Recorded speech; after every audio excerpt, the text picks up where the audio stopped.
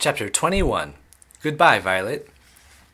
This gum, Mr. Wonka went on, is my latest, my greatest, my most fascinating invention. It's a chewing gum meal. It's that tiny little strip of gum lying there is a whole 3-course dinner all by itself. What sort of nonsense is this? Said one of the fathers. My dear sir, cried Mr. Wonka, when I start selling this gum in the shops, it will change everything. It will be the end of all kitchens and all cooking. There will be no more marketing to do, no more buying of meat and groceries. There will be no knives and forks at mealtimes, no plates, no washing up, no garbage, no mess, just a little strip of Wonka's magic chewing gum. And that's all you'll ever need at breakfast, lunch, and supper. This piece of gum I've just made happens to be tomato soup, roast beef, and blueberry pie. But you can have almost anything you want. What do you mean it's tomato soup, roast beef, and blueberry pie? Said Violet Beauregard. If you were to start chewing it, said Mr. Wonka, then that is exactly what you would get on the menu. It's absolutely amazing. You can actually feel the food going down your throat into your tummy. And you can taste it perfectly. And it fills you up. It satisfies you. It's terrific. It's utterly impossible, said Veruca Salt.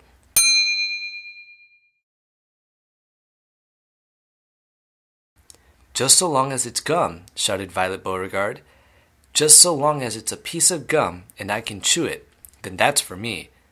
And quickly she took her own world record piece of chewing gum out of her mouth and stuck it behind her ear. Come on, Mr. Wonka, she said. Hand over this magic gum of yours and we'll see if the thing works. Now, Violet, said Mrs. Beauregard, her mother, don't let's do anything silly, Violet.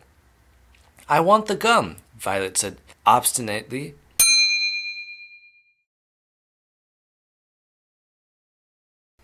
What's so silly? I would rather you didn't take it, Mr. Wonka told her gently. You see, I haven't got it quite right yet. There are still 1 or 2 things. Oh, to heck with that, said Violet.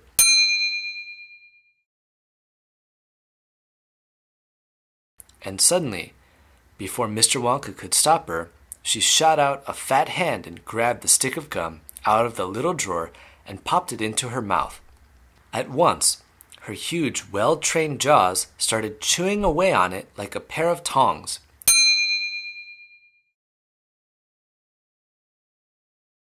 Don't, said Mr. Wonka. Fabulous, shouted Violet. It's tomato soup. It's hot and creamy and delicious. I can feel it running down my throat. Stop, said Mr. Wonka. The gum isn't ready yet. It's not right. Of course it's right, said Violet. It's working beautifully. Oh my, what lovely soup this is. Spit it out, said Mr. Wonka.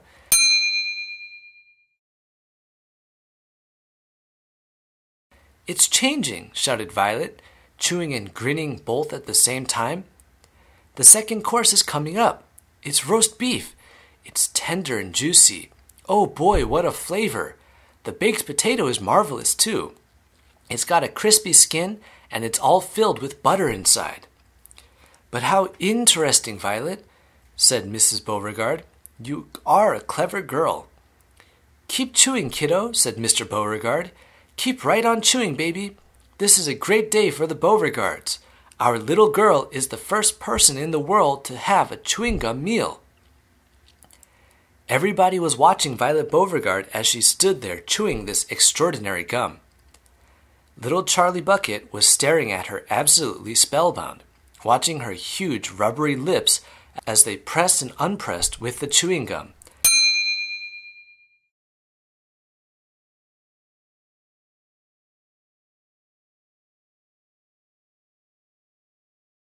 And Grandpa Joe stood beside him, gaping at the girl.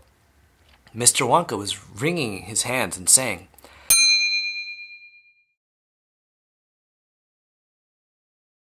No, no, no, no, no. It isn't ready for eating. It isn't right. You mustn't do it.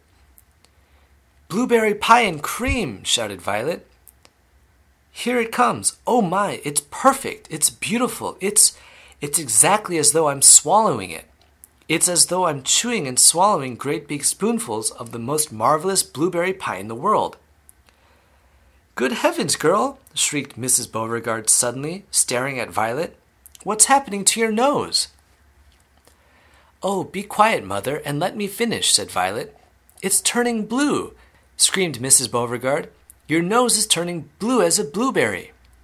"Your mother is right," shouted Mr. Beauregard. "Your whole nose has gone purple."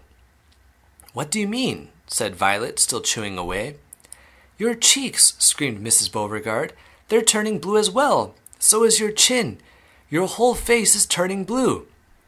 "Spit that gum out at once," ordered Mr. Beauregard. "Mercy, save us!" yelled Mrs. Beauregard.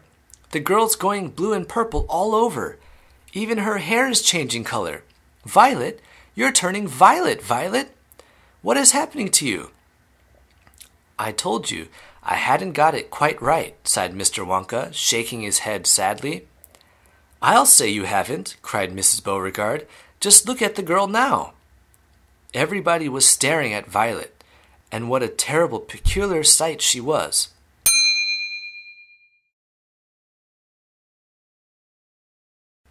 Her face and hands and legs and neck, in fact, the skin all over her body, as well as her great big mop of curly hair, had turned a brilliant purplish blue, the color of blueberry juice.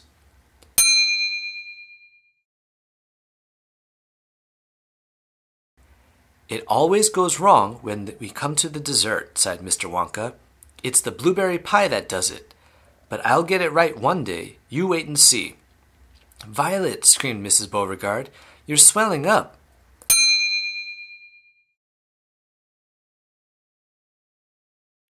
"I feel sick," Violet said. "You're swelling up," screamed Mrs. Beauregard again. "I feel most peculiar," gasped Violet.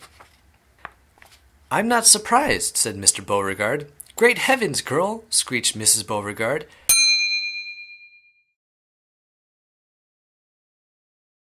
"You're blowing up like a balloon." "Like a blueberry," said Mr. Wonka. "Call a doctor!" shouted Mr. Beauregard. "Prick her with a pin!"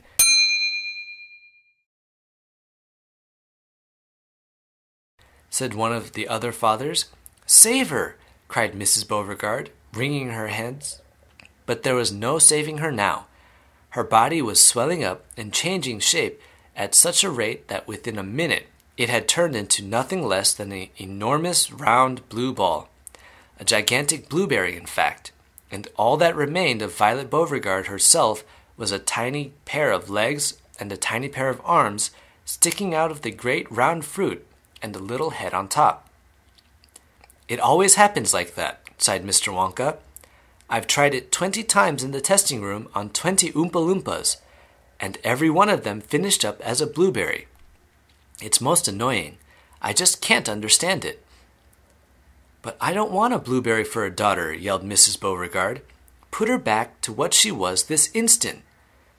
Mr. Wonka clicked his fingers, and 10 Oompa Loompas appeared immediately at his side. "Roll Miss Beauregard into the boat," he said to them, "and take her along to the juicing room at once." "The juicing room?" cried Mrs. Beauregard. "What are they going to do to her there?" "Squeeze her," said Mr. Wonka. "We've got to squeeze the juice out of her immediately. After that, we'll just have to see how she comes out. But don't worry, my dear Mrs. Beauregard. We'll get her repaired if it's the last thing we do. I am sorry about it all. I really am." Already, the 10 Oompa Loompas were rolling the enormous blueberry across the floor of the inventing room toward the door that led to the chocolate river where the boat was waiting. Mr. and Mrs. Beauregard hurried after them. The rest of the party, including little Charlie Bucket and Grandpa Joe, stood absolutely still and watched them go. "Listen," whispered Charlie. "Listen, Grandpa.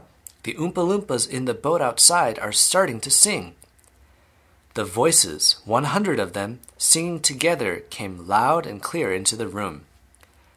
"Dear friends, we surely all agree there's almost nothing worse to see than some repulsive little bum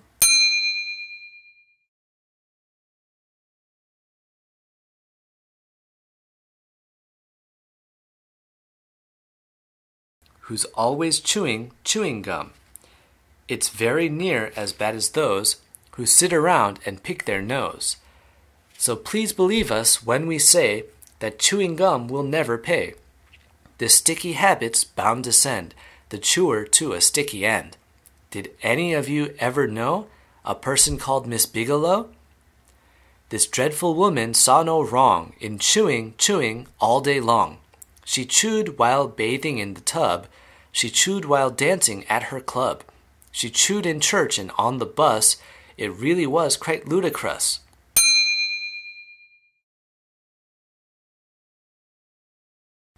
And when she couldn't find her gum, she chewed on the linoleum.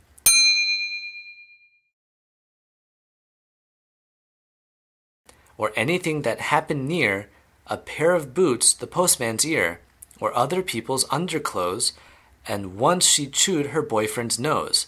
She went on chewing till at last her chewing muscles grew so vast that from her face her giant chin stuck out just like a violin. For years and years she chewed away, consuming 50 packs a day, until one summer's eve, alas, a horrid business came to pass.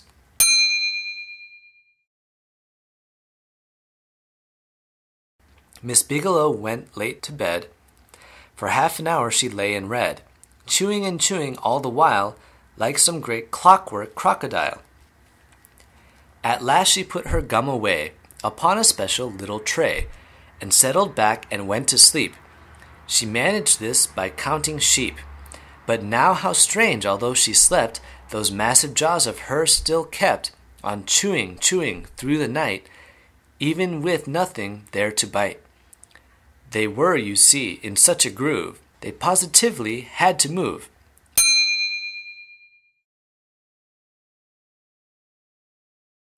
And very grim it was to hear, in pitch darkness loud and clear, the sleeping woman's great big trap, opening and shutting, snap, snap, snap, faster and faster, chop, chop, chop.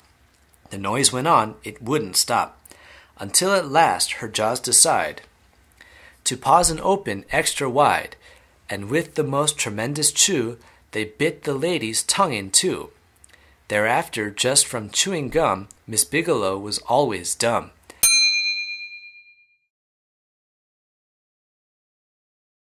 And spent her life shut up in some disgusting sanatorium.